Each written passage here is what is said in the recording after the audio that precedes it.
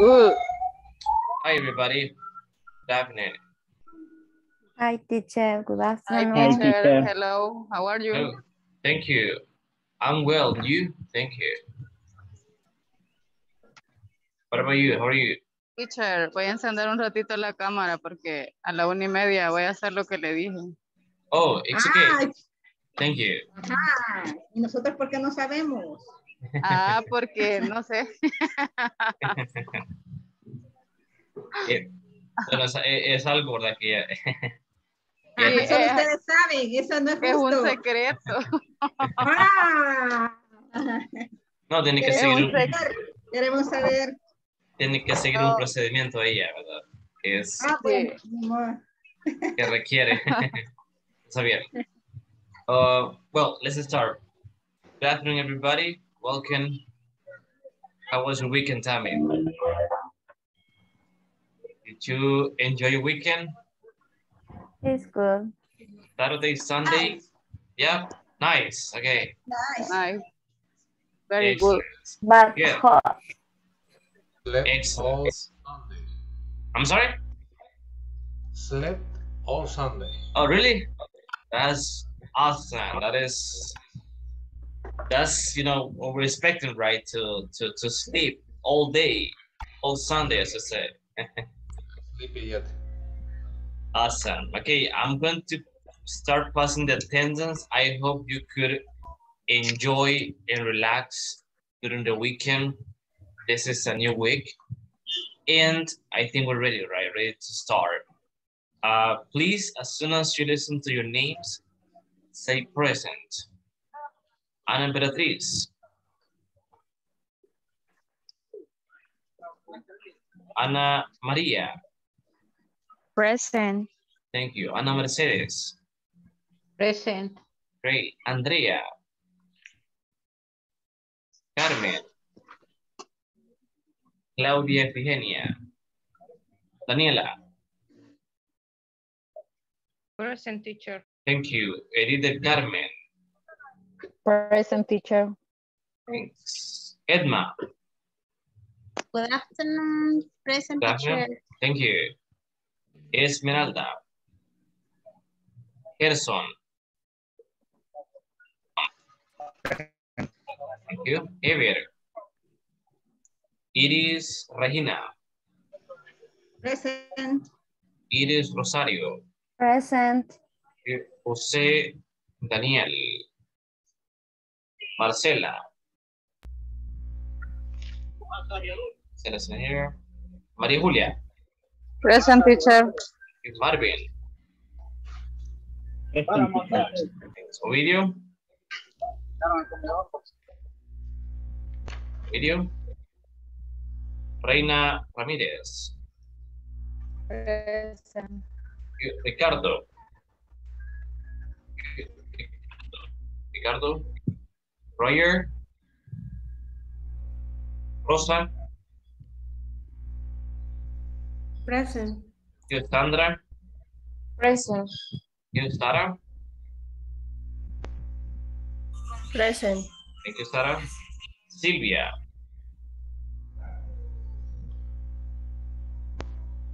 Silvia Martínez. Está por acá. Sonia. Present. Good. Stephanie.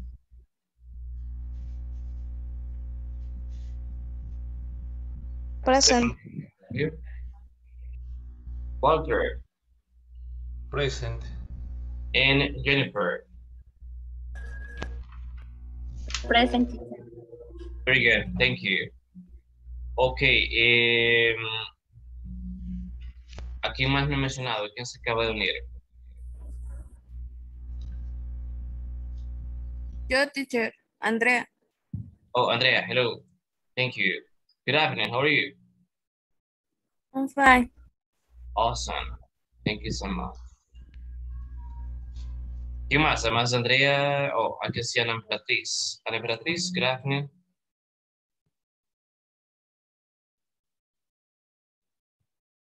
I can see a video too. No video. Good afternoon.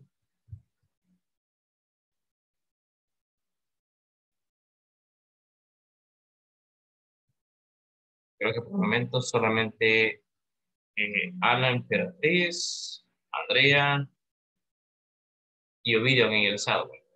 Vamos a estar pendientes si ingresa alguien más. Oh, thank you, Ovidio. Thank you, Ana María. Okay, let's start. Bueno, primeramente quise hacer énfasis en lo siguiente con la plataforma.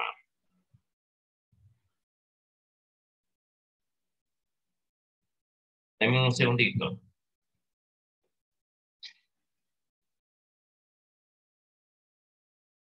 Permítame.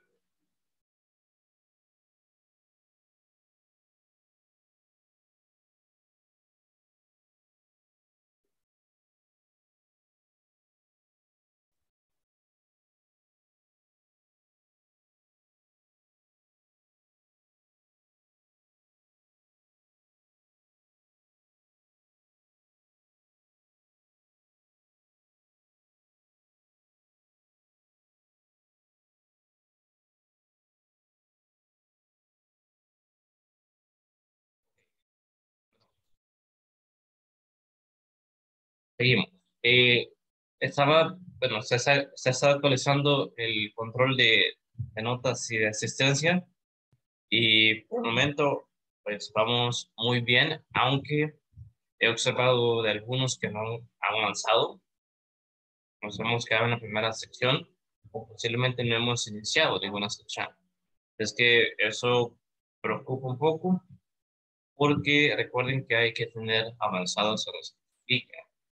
Claro, yo sé que pasan ocupados, la mayoría, ¿verdad? Todos pasamos ocupados, claro que sí, y se nos ha hecho difícil, probablemente, pero es muy importante que sigamos, ¿verdad? Sigamos avanzando y podamos completar lo que se nos ha pedido hasta el momento. La semana pasada teníamos hasta el jueves específicamente para completar las dos primeras secciones. Repito, he estado actualizando el control de notas y asistencia y en efecto, ¿verdad? Con respecto a la plataforma, hay algunos que hacen falta, las secciones, por lo menos hasta la sección 2. Esta semana, pues, iniciaremos, por decirlo así, con la semana 3 en la plataforma para completar esa semana. Esta semana sería la semana 3 y el midterm. Eso se va a explicar pronto, pero sí me preocupa, repito, algunos que no han avanzado en la plataforma. Si hay dudas, preguntas, o no sé, hay algo que nos está generando problemas, háganmelo saber, pero sí, ¿verdad? Es importante que puedan ustedes completar. Siempre se les está haciendo recordatorio, siempre se les va a estar recordando acá en clase y por medio de las otras, ¿verdad? Las otras formas de comunicación que tenemos para que ustedes puedan, ¿verdad? Ir completando sus actividades. Recuerden que eso es esencial porque eso, pues, claro, nos evalúa. Podemos ver nuestro poner en práctica lo que se aprende, nuestro rendimiento y pues eso, ¿verdad? Nos permite continuar, ¿verdad? Acá, que es muy importante el récord de asistencia y de notas. Para siempre se lo voy a estar mencionando acá, aunque sea repetitivo, pero ¿verdad? Es importante de parte de nosotros como facilitadores mencionarlo y también, claro, parte de las autoridades de inglés corporativo.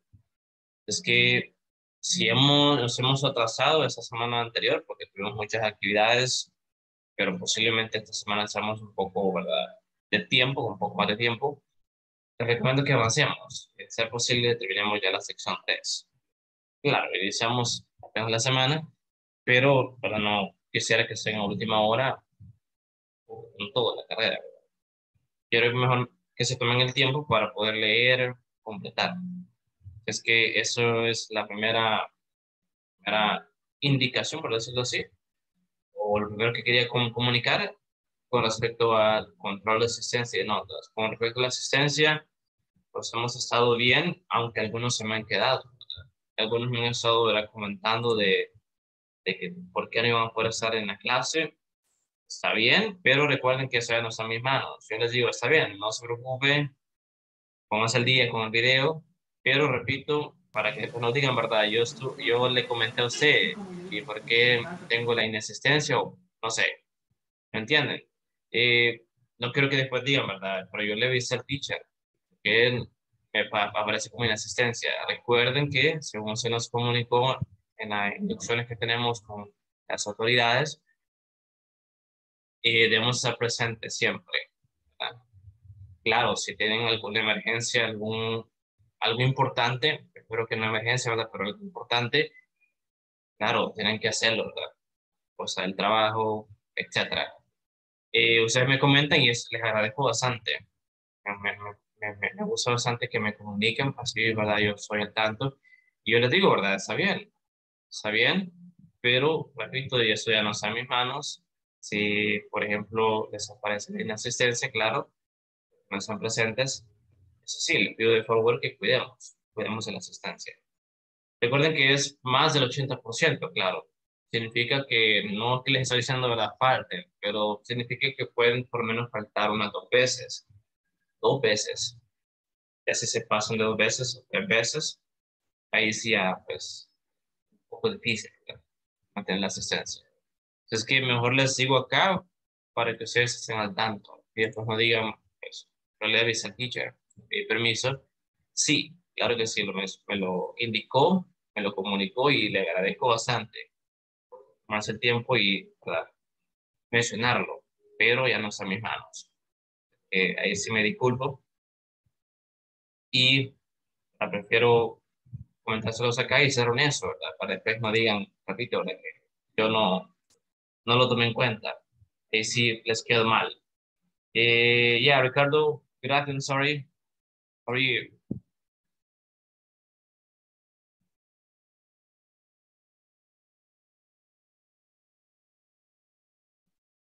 Bueno, no sé si I hope you're good, Ricardo. No sé si hay preguntas, creo que alguien tenía preguntas. Hello, teacher. Hello, Esmeralda, Good sorry. afternoon. Good afternoon, thank you. Yo tengo una pregunta, más bien una duda. Con la Ya, lección dame. 1.10. 1.10 no las entendí. Perfecto, ahorita revisamos. Ok, 1.10. Ah, ya. Ahí. exacto, ok. Acá lo que debemos hacer, La 1 y ¿verdad? la 2. Ah, la 1 y la 2, ok. Lo que debemos de hacer, recuerden, primero, muy importante, leer las instrucciones. Instructions, yo sé que lo dice. Instructions, unscramble the questions to complete the conversations. Write the questions in the blank. This time you don't need to type a question mark. At the end, at the end. Es muy importante. Ahí está la clave. Instrucciones, descifre las preguntas para completar las conversaciones. Escribe la pregunta en los espacios en blanco. En los espacios en blanco. Esa vez no necesita colocar el signo de interrogación. Ahí lo menciona, ¿verdad? Porque estaba observando y creo que algunos lo ponemos. Simplemente se hace el error. Repito, en general. No estoy diciendo que se lo ha hecho, ¿verdad? Entonces acá no hay que... La pregunta 2 no la pude ordenar porque la ordené de diferentes formas, pero siempre me salió mala. Excelente, no se preocupe, ahorita le ayudo. Ok. Entonces acá lo que hay que hacer es ordenar las palabras, ¿verdad? La pregunta ahí está, pero está en desorden. Hay que ordenar las palabras y recuerden no utilizar el signo de interrogación. ¿Por qué? Porque ya está acá, ya está dado. Sería repetitivo si se lo agrega. Si no estuviera, sí hay que agregarlo. Entonces, hay un ejemplo. Example. Do you exercise every day? Claro, eso no está, digamos así, no está la pregunta. Eso no está. Lo que hay que prestar atención es a la respuesta. Yes, I exercise every day. Ok, esa es la respuesta. Ahora la pregunta, según las palabras, son you every day exercise do. Es una pregunta, just no question. Just no question. The question is, do you exercise every day? That is the question. Sería el ejemplo, ¿verdad? La segunda, at 1 p.m. Es la respuesta. That is the answer. So the possible words are these ones. So you have to use them in construct question. Esas son las palabras. Hay que ordenar ahora las palabras con la pregunta, ¿verdad? En este caso, this is a WH question. Es una pregunta, ¿verdad? La cual requiere más información, no es una yes no question. At 1 p.m. Okay, the question is, what time do you eat lunch? Eat lunch. Ahora bien, hay dos posibles, ¿verdad? Digámoslo así, cuestiones las cuales nos generan que la pregunta, si es que la escribió así, haya, ¿verdad? Por el sistema lo tome como mala. Lo primero es que haya una escritura sin interrogación, ¿verdad? Posiblemente lo escribieron. Permítame. Posiblemente lo haya escrito, ¿verdad? O posiblemente no lo haya escrito, pero de un espacio. Porque he notado eso. Porque me han estado preguntando, y claro, pregúntenme. He notado eso. Que cuando escribe la última palabra da un espacio. Lo que sucede es lo siguiente. En los ejercicios en línea, plataforma, por ejemplo, el sistema ya tiene la respuesta, ¿verdad? La respuesta dada. Entonces, automáticamente ustedes crean una respuesta, ¿verdad? Digitan y el sistema ya tiene la respuesta. Entonces, usted la digita y luego que termina todo le da enviar. Entonces, usted acá, cuando se da un espacio de más, es como que el sistema posiblemente toma otra palabra más, aunque no es ahí, por el espacio. Es muy importante, siempre se lo menciono a los grupos, que cuando tenemos la última palabra, no le demos espacio, sino que nos movamos a la otra. Les digo porque eso es lo que yo observo siempre, ¿verdad? En los participantes que me preguntan, claro, pregunten. Para eso estamos acá, ¿verdad?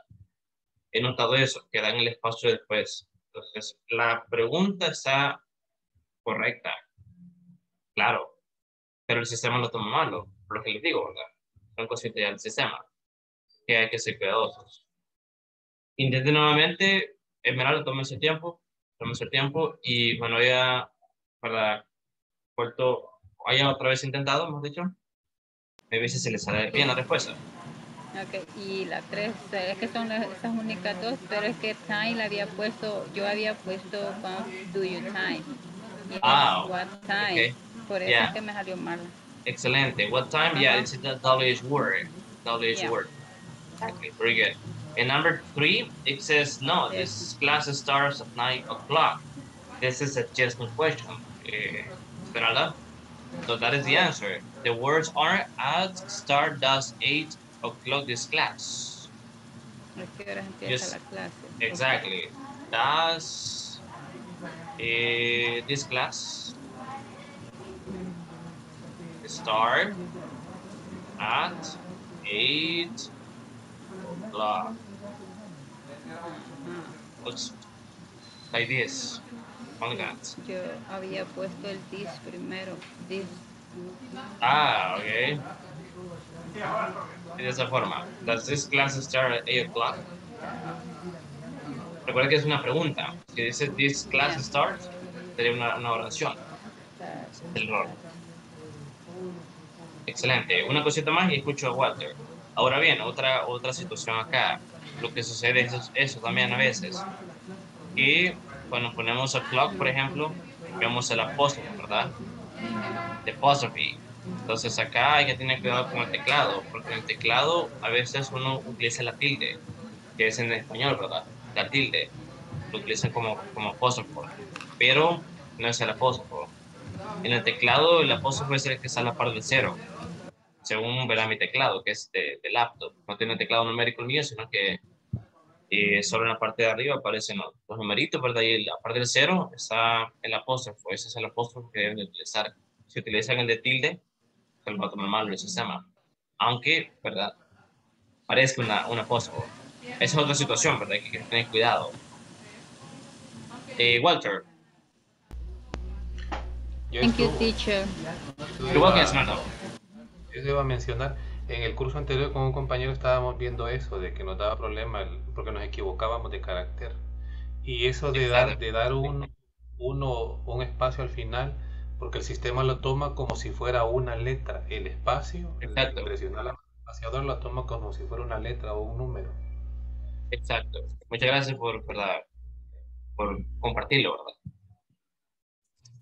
De Entonces, hecho, teacher, yo le iba a comentar también eso del apóstrofe, porque igual a mí me pasó que no sabía de dónde sacarlo. Yo lo que hice fue copiar y pegar, exacto, porque me daba siempre error que me equivocaba. esa es otra situación, ¿verdad? Y excelente lo que se hace. Yo lo he hecho también, ¿verdad? Cuando, en su momento, cuando estuve estudiando, ¿verdad? Lo hacía también. Que, bueno, no encontraba definitivamente a veces en el teclado, ¿verdad? Se le pierde a uno o tiene diferentes funciones, no le encuentra el apóstrofo.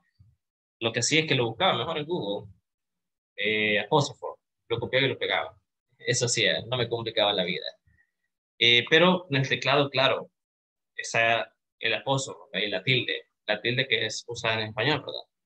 Y que, ¿verdad? A veces lo utilizan como apóstrofo, ¿verdad? Pero, ¿verdad? El sistema hay que ser bien cuidadosos ante la plataforma. Ese es el apóstrofo que es el que está a la parte del cero, repetía, ¿verdad? La parte del cero es la teclita debe ser signo de interrogación, está la apóstrofe, que tiene el mismo teclado, ¿verdad? Y tenemos la pleca, ese es el apóstrofe. Y el de tilde es el que está como a la par de la P, por ejemplo, según mi teclado. Entonces hay que ser cuidadosos también con ese carácter, como mencionaba Walter, ¿verdad? Y Rosa. Esas son posibles situaciones, ¿verdad? Lo menciono acá para que ustedes estén al tanto y porque son, de verdad, esos ejemplos, esos problemas, ¿verdad? Son comunes. No es que la respuesta sea mala, sino que son un carácter, ¿verdad? Walter. Hay un sistema que se llama código ASCII Mm, para encontrar caracteres. El Alt 39. Ese es exacto, donde da el apóstrofe, Alt 39. exacto. Esa es otra, ¿verdad? No, posibles formas, ¿verdad? De poder sacar los caracteres. Se pueden buscar la combinación de teclas, como menciona Walter. Te así es más Teacher, fácil. ¿Perdón? perdón, le di enviar y siempre me da error que la tengo mala. La 2, what time do you eat for lunch? Mm, alguna cosita. Actualice. Actualice la Ok. página. Intente nuevamente. Si ya tiene la respuesta de las demás, eh, si usa el copy y pegue mejor, solo mándelas a otro, a Word, por ejemplo, y después solo las copia y las pega para que no vuelva a escribir o editar. Y actualice nuevamente, porque a veces sucede eso.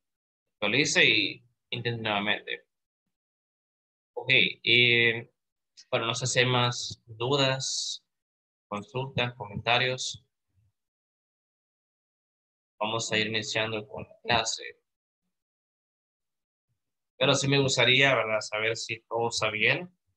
Hemos ido completando la plataforma. Se está costando, ¿verdad? En cuanto al desarrollo de los ejercicios.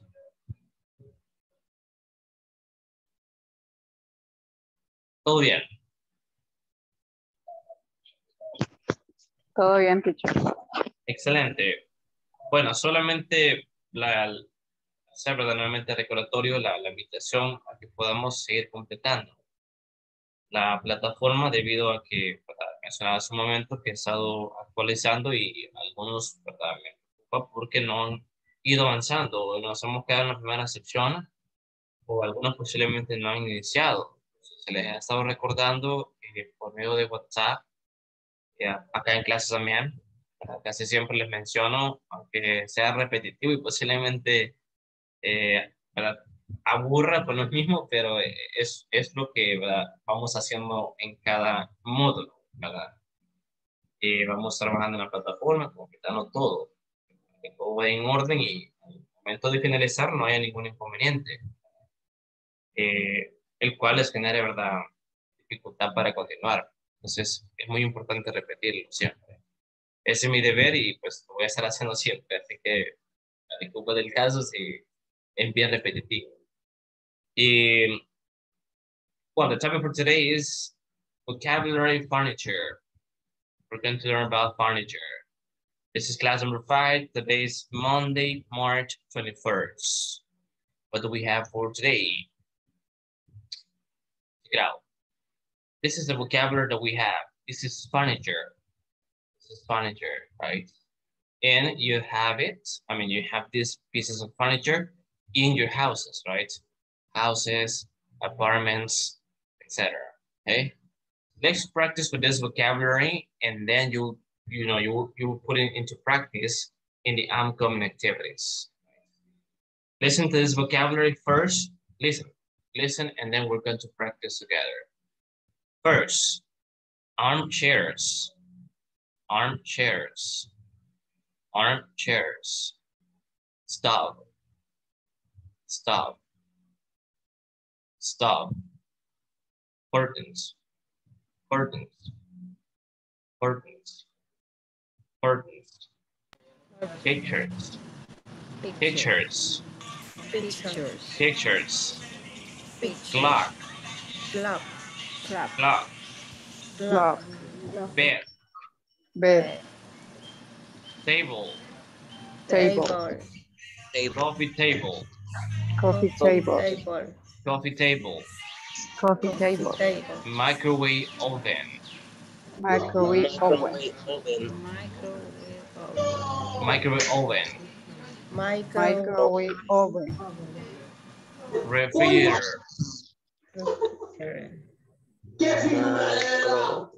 refrigerator, Refrigerator. refrigerator, Refrigerator. refrigerator, refrigerator. Listen first, please. We can listen to many differences. Listen, refrigerator, refrigerator, Refrigerator. refrigerator, Refrigerator. refrigerator, refrigerator, Refrigerator. refrigerator. Refrigerator. Yeah, exactly. Refrigerator, refrigerator.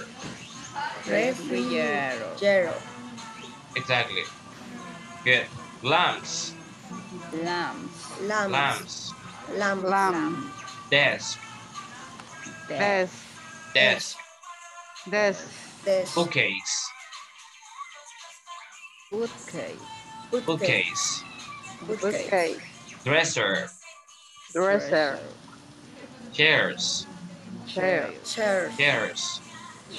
chairs. Mirror, Mirror. mirror. Mirror. Rug, Rug. rug. Rug. Sofa, sofa, Sofa. sofa. Sofa. Television, Television. television. Television. Exactly, that is the way. Thank you. Okay, that is the vocabulary for today, right? Furniture, furniture.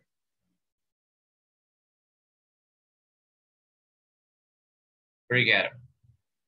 Any questions?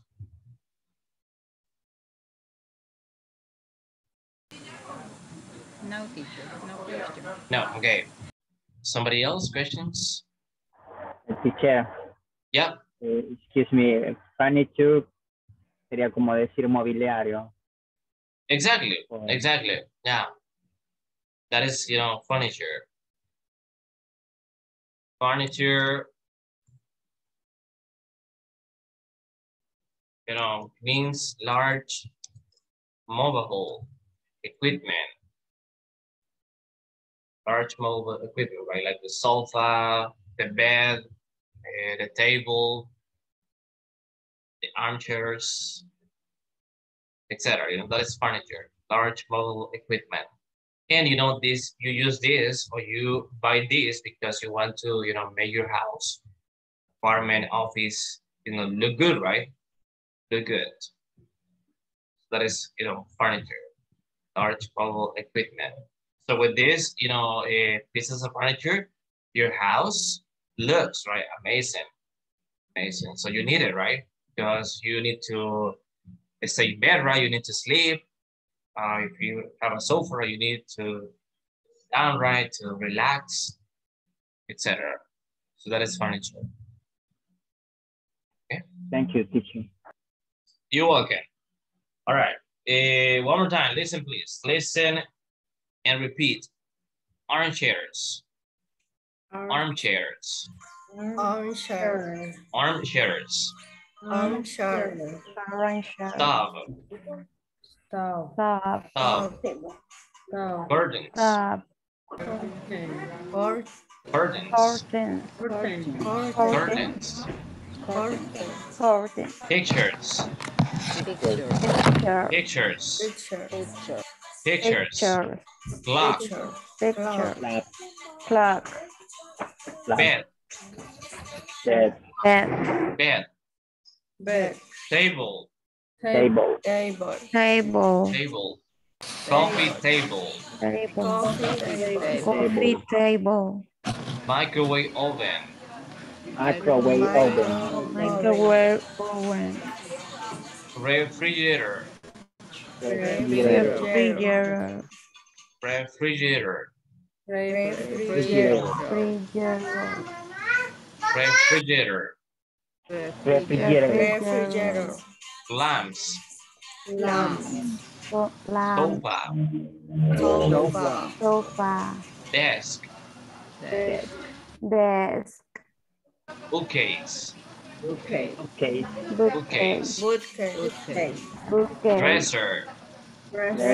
Dresser. Chairs.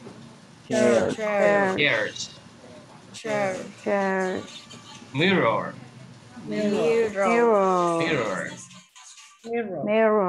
Rug.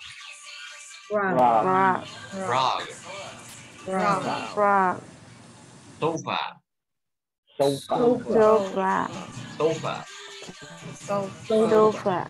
Television. Yes, exactly. Very good, guys. Thank you. Okay, any questions again? Have any questions?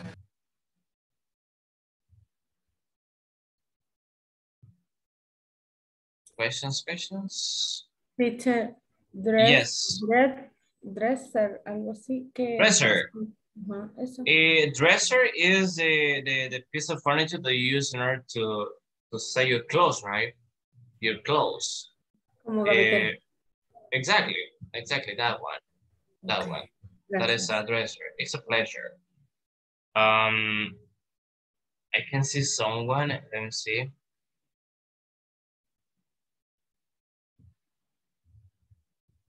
Who's Azalía Platero? Oh, Edma. Okay. Veo que está de dos dispositivos. Imagino que es porque... Yeah, sorry.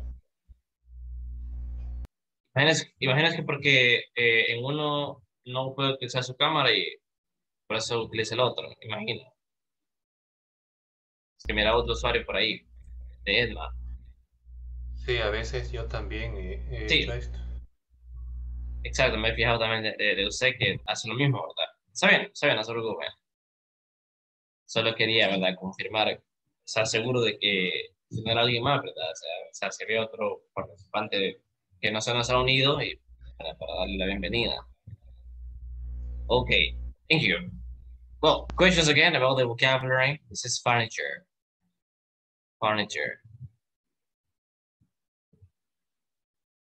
So, good? Everything clear? ¿Todo bien? ¿Hasta acá?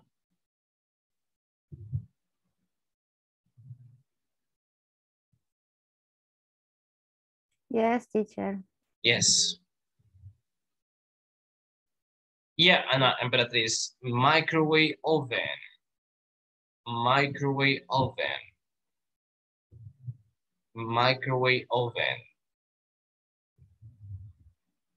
Yes. Okay. ¿No hay preguntas? ¿Alguien más? You're welcome, Ana Emperatriz. You're welcome. Okay, moving on to the parts of the house, right? This is what we practiced last class, last Friday. House, living room, bedroom, kitchen, dining room, bathroom, garden, backyard, door, window, balcony, attic, roof, chimney. This is the vocabulary that we practiced last class. Eso lo practicamos en la clase pasada. ¿Por qué lo traigo de vuelta? Because we're going to use it, right? We're going to associate this vocabulary with these parts of the house. Specifically, you know, with some rooms, right? Like living room, bedroom, kitchen, dining room, right? Those specifically. This ones, listen. Living room, bedroom, kitchen, and dining room. We're going to use these ones, these rooms, right? For what purpose? Because, you know, we're going to express what do we have in these rooms, right? Talking about furniture. Okay? Remember, again, house, living room, bedroom, kitchen, dining room, Dining room, bathroom, bedroom, garden, backyard, door, window, balcony, attic,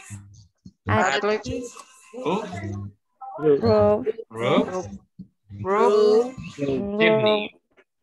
chimney. You know, these are parts of the house, right? Parts of the house. Yes, parts of the house, right? We're going to move on to the next part, and we're going to practice, you know, with some ideas, right? You need to express your ideas. I need you to express what you have in your rooms. Listen, for example, I will say, listen first. My living room has a sofa, coffee table, and a television. That's good, right? That's good. You can mention, listen, you can mention 3, 4, or 5 pieces of equipment, or furniture, sorry, about those specific rooms, right? Those specific rooms. Which ones? My living room has, my dining room has, my kitchen has, and my bedroom has. I need you to take into account this vocabulary, right? This one, of furniture. And you need to express what you have in those rooms, right? Those rooms. Which ones? Living room, dining room, kitchen, bedroom. The first one is an example, right? My living room has a sofa, a coffee table, and a television. I can say, right? My dining room has a table. I can say a base. See? And four chairs. My dining room has a table, a vase, and 4 chairs, for example. This is another idea, right? That's what you have to do, okay? I need you to tell me what you have in your rooms. Which ones? This ones. My living room has, my dining room has, my kitchen has, and my bedroom has. Okay, we're gonna practice with this right now. You need to tell us what you have in your rooms. Go ahead, in your notebooks. Your notebooks, please complete. Complete, and as soon as you finish, I will ask you to raise your hands, please. Levantemos la mano cuando hemos terminado. Any questions? ¿Tenemos preguntas acerca de esa actividad, esa parte?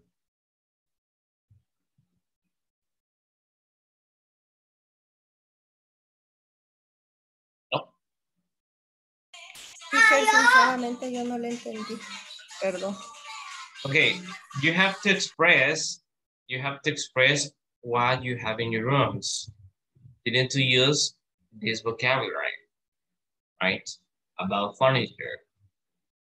stuff, cartons, pictures, microwave oven, sofa, television, etc. O sea que tenemos que poner lo que hay en la sala, por ejemplo, lo que hay en... okay. Listen first. Okay, express what you have in your rooms. You have to express what you have in these rooms, specific. In your house, my living room, my dining room, my kitchen, and my bed. You have to say, okay, in my living room, my living room has sofa, coffee table, and a television. Only that. If you want to express more ideas, it's okay. If you want to add more, pieces of furniture, remember you have to use this vocabulary. This one. If you don't know how to say something, maybe you have another thing, but it's not here, you can ask me, right? Vamos a utilizar ese vocabulario. Si no es alguna palabra o algún objeto que no sé aquí, ¿verdad? Y no sabe cómo se dice, me puede preguntar, okay? And we need to take into account these rooms, these 4 rooms, living room, dining room, kitchen, and bedroom.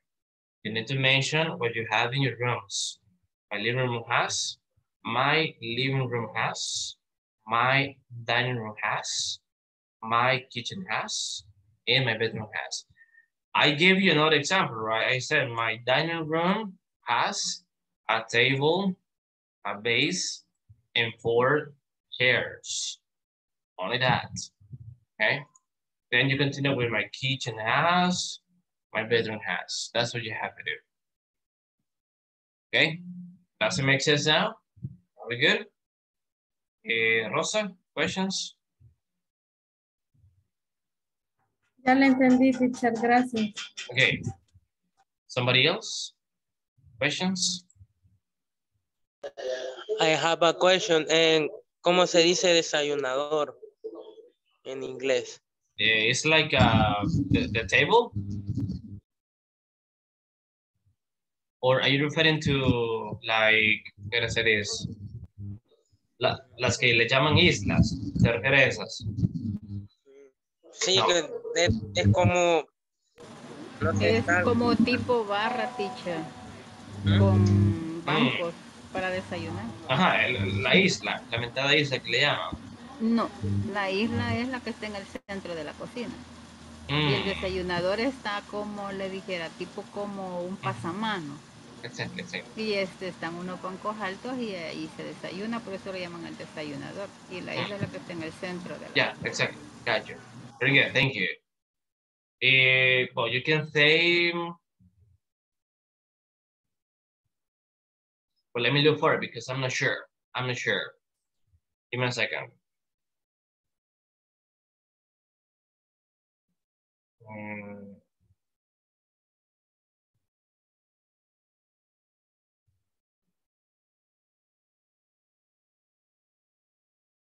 Somebody else in the meantime, questions?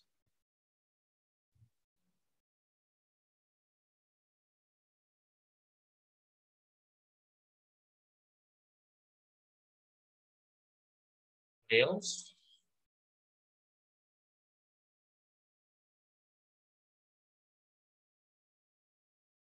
Oh, questions? You can say Ricardo, right? That was Ricardo. You can say breakfast. I was thinking of this, breakfast area. Breakfast area. Breakfast area.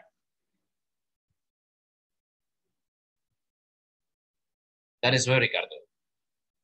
Breakfast area. Oh, okay. Muchas gracias. You're welcome. Somebody else, questions? ¿Preguntas? ¿Está clara la actividad? Sin pena.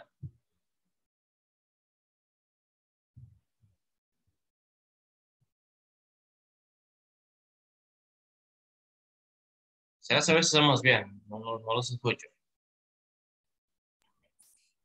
Sí, teacher. Teacher. Yes, please. ¿Cómo se le dice a donde pones los trastes, a ese el comodín que va arriba? Yeah, Most of the times we say dishwasher. Dishwasher. Okay. Dishwasher. Más, a veces, ¿verdad? Es, pues así todo en uno, ¿verdad? Digamos, está incluido, ¿verdad? Lo lava y ya contiene, ¿verdad? Como ustedes saben, el espacio para poner nuestros platos, vasos, para que ellos, ¿verdad? Se sequen, ¿verdad? It can be dishwasher. Dishwasher.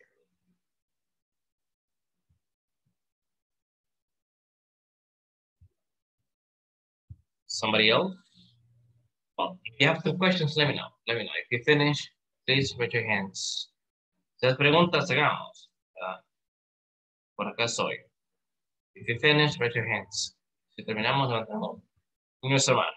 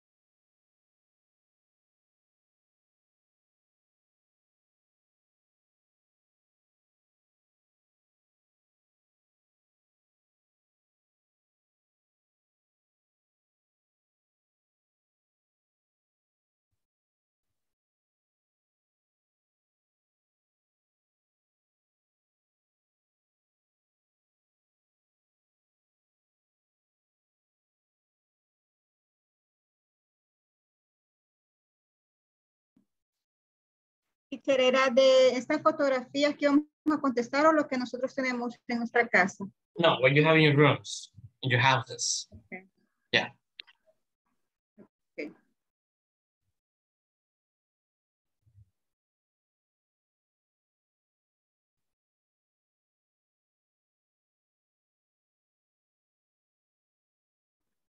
It's finished. Excellent, thank you. Yes, sorry. Can you repeat how do you say trastero in English? Dishwasher. Dishwasher. Dishwasher. Thank you. You're welcome. Teacher, I finished. Thanks so much. Okay, I guess we're going to start listening to you. Who wants to help me? Volunteers? Me? It is, okay, it is Regina and then Jennifer. Yeah. My living room is a sofa, a coffee table, and television and curtains. My dining room has a table and 4 chairs, a curtain, and laptops. And my kitchen has a microwave, refrigerator, stove, dishwasher, and bulb water. I don't know if this is correct. In my bedroom has a bed, curtain, table, mirror, and TV. Okay, very good. Excellent. Yeah, we're good. Just remember the first one, it is my living room has, not is. My living room has. My living room has. Has, exactly. Not is. Not is. It's correct the bulb water. No. Just, okay, sorry. In that case, you can say an oasis. An oasis. Yeah, oasis. It's okay. One observation, it is when you say, and everybody listen to this, when you have, for example, my dining room, it's my dining room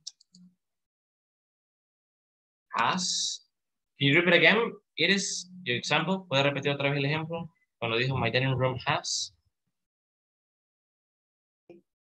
My dining room a table, and 4 chairs, curtain, and laptop. Because this is moment de the laptop. Yeah, exactly.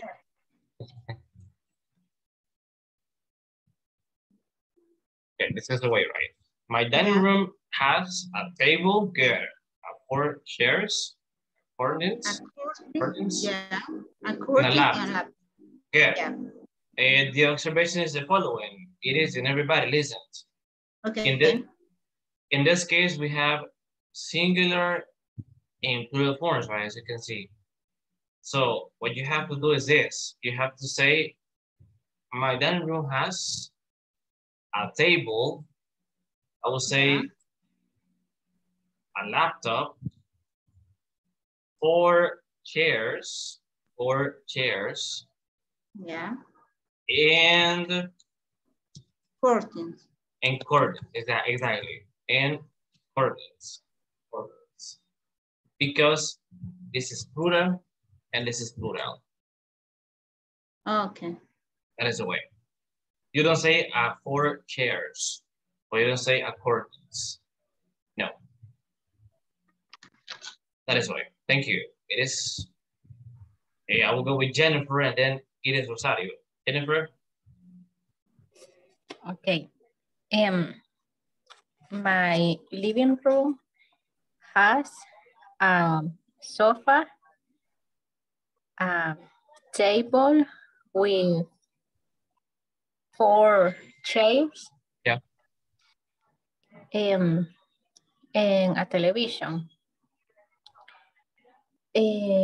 My dining room has a table. ¿Cómo se dice, teacher? Servilleta. You can say the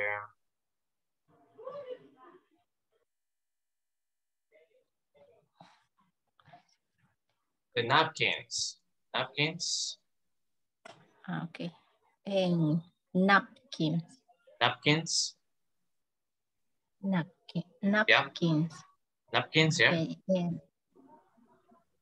My bedroom has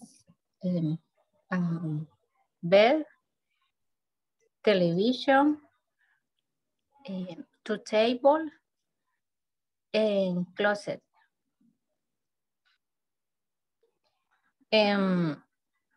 My kitchen has a pantry, oven,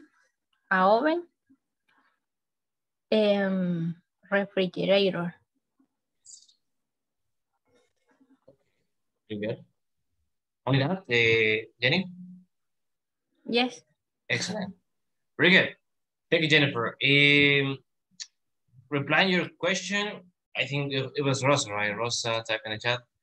It's okay if you want to say the number, no problem. If you want to say in general, it's okay, right? Just remember that in English or even in Spanish, right? We refer to sofa is a big one, right? The big one. The coach, as some people say, right? The sofa, right? Is the big one. And these ones are armchairs. You know, they tend to be like, you know, individually. Armchairs and the sofa. You can say the number, Rosa, it's okay. It is, Rosario, let's go to you. Okay. In my living room has a sofa, chairs, a coffee table, a curtain, and television. My dining room has a table, pictures, a bath, and 4 chairs. My kitchen has a stove, I don't know pronunciation. Stove. Repeat please. Stove. So, okay, thank you. Refrigerator. Refrigerator, a chair, a chairs, and this one. I don't know pronunciation donde se ponen los trastes. Dishwasher. Lo que me Dishwasher. Dishwasher. Dishwashers. Yeah. Okay, thank you. Okay. My bedroom has a bed, a dressers, a mirror, a curtain, and lamps. Okay. Finish. Very good. Thank you so much. Okay, again, remember, it's important, guys, to be to take into account this, right? Be careful. My bedroom has, for example. Can you repeat again? It is the last one. ¿Puedes repetir lo último? My bedroom has. Okay. A bed. Yeah. A desk. A desk, okay. A mirror. A mirror. A cord. Mirror. Mirror. Mirror. Curtains and lamps. And lamps, okay, very good. Yeah, very good. My bedroom has a bed, a desk, a mirror, but you don't say a curtains. You say curtains. Just like this, right? Curtains, because curtains is plural. This is plural. En ese caso, el sustantivo es en plural. No se puede decir curtains. Lo mismo con, I have listened to, my kitchen has a table. You don't say a chairs, right? Because chairs is in plural. You can say chairs like this. If you want to say, right, my kitchen. I understand. Exactly, my kitchen has a table and chairs. Only that, right? Imagine. You don't say a chairs because it's plural. So if you want to use plural and you want to specify, as Rosa was asking me, you can say, right, my kitchen has a table and 4 chairs, just like this. But you cannot say a chairs. If you say a share, it's different, right? Because it's just one. Solamente es una, ¿verdad? Una. But if you say shares, you're referring to more, right? 2, 3, 4, 5. It depends. So in this case, you said my kitchen has a table and chairs. Just like this. Okay? I remember. It's okay, no worries. No se preocupe. So, acá es para eso, para ayudarles. Yo les voy a estar corrigiendo en caso, ¿verdad? Sea necesario. Ana María, thank you, Iris.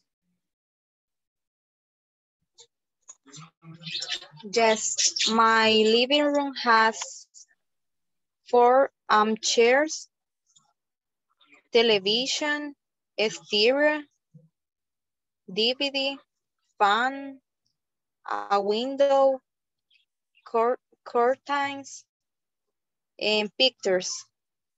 My dining room has a kitchen, a table, and a dishwasher, refrigerator, and micro oven.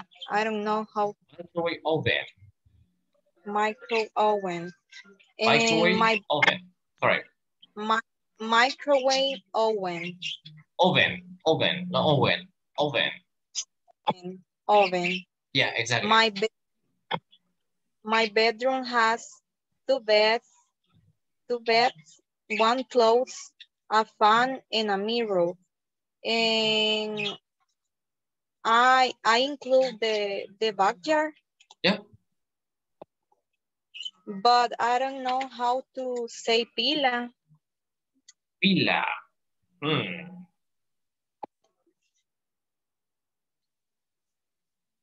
Pila, it can be like, can I say this, like a pile, something like that. Let me look for it because I'm not sure.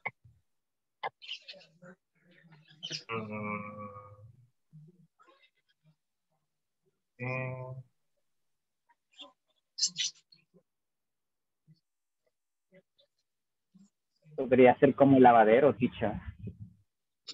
I was thinking on that, right? Lavadero, because if you say pila, let me see.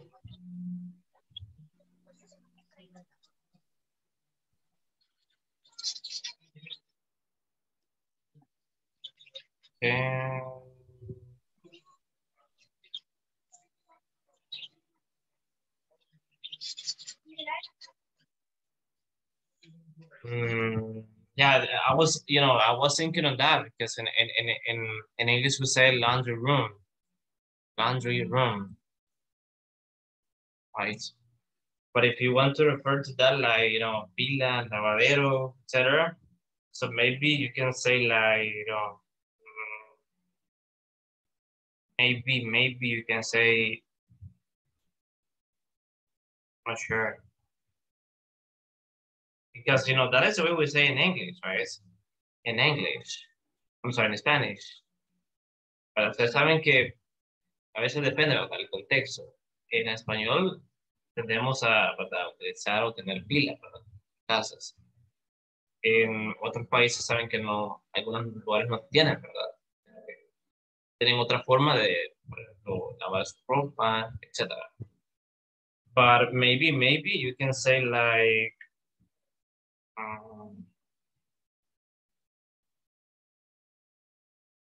like a sink, maybe. Sink could be.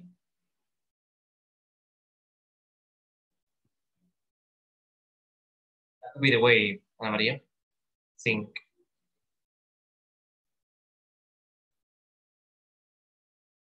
Okay. Okay, so my backyard has a sink, some flowers, and that's it. Okay, excellent. Thank you, Ana Maria. Well, guys, listen, because of the time, as you can see, it's time, right? I would like to listen to more participants. We will do something. I will ask you to send me your examples through the chat, right? Your examples through the chat. I need to know what you have in your rooms. Of course, I will ask you to practice, right? Practice the speaking, right? Les voy a pedir, por favor, que me compartan sus ideas, please. Sé que por el tiempo que nos quedarán acá, quisiera escucharlos a todos, ¿verdad?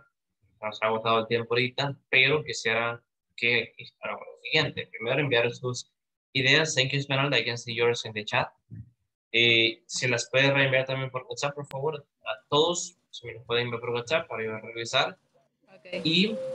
Y también al mismo tiempo quiero pedirles de favor que ustedes, ¿verdad?, puedan seguir practicando, las ideas que ustedes escriben, mencionarlas, practicar ese speaking, esa pronunciación, ¿verdad?, para que ustedes, ¿verdad?, vayan mejorando mucho más. Así que vamos haciendo ese ejercicio. Posiblemente no los escuchemos a todos acá en clase. Recuerden que somos varios por el tiempo, ¿verdad? A veces se nos hace difícil. Pero sí quiero que vamos a hacer ejercicios, y si hay alguna duda, alguna palabra que no saben cómo se pronuncia, pues me pueden hacer saber, ¿verdad? Se les puede ayudar. ¿Ok? Y questions. No, teacher. No. Somebody else? No? No, teacher. No. Ok. Well, incluso menciono lo siguiente: si ustedes me quieren enviar de forma personal o ya sea en grupo, quieren enviar el audio, mencionar sus ideas, me parece bien. Así puedo escucharlos también. Posiblemente no lo hagamos todos acá en clase, ¿verdad? Por el tiempo, somos varios, pero lo pueden hacer de esa forma, si ustedes gustan. Yo, problema por mí, yo lo escucho, ¿verdad? Y estaré haciendo observaciones, ¿verdad? En caso sea necesario por mí. Perfect, Yes. teacher. Yes, you're welcome. Okay, teacher. Well, guys, sorry. ¿Eso solo es para los que no lograron decirlo aquí o también nosotros lo hacemos? En el caso de los que ya los escuché, no hay ningún problema, ¿verdad? Pero si desean hacerlo, con gusto.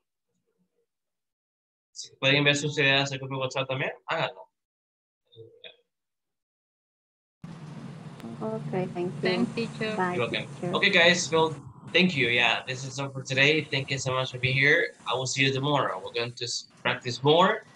Have a good day. Stay safe and blessings, all of you. I'll see you tomorrow, guys. Bye-bye. I see you tomorrow. Good Thank you, afternoon. Thank you. teacher. Bye, teacher. Goodbye. Bye. Thank you. Bye. Goodbye. Thank you. Goodbye, everybody. Have a good day.